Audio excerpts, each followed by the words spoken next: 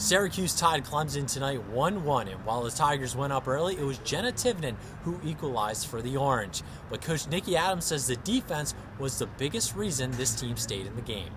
From top to bottom, right, our defending was really good. It's planned.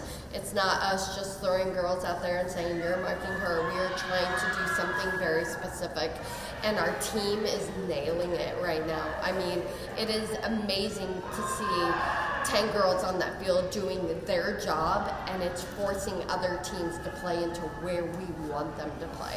And as a big part of that defense and the goal scorer, Jenna Tivnan says, hey, you better watch out for this Syracuse team.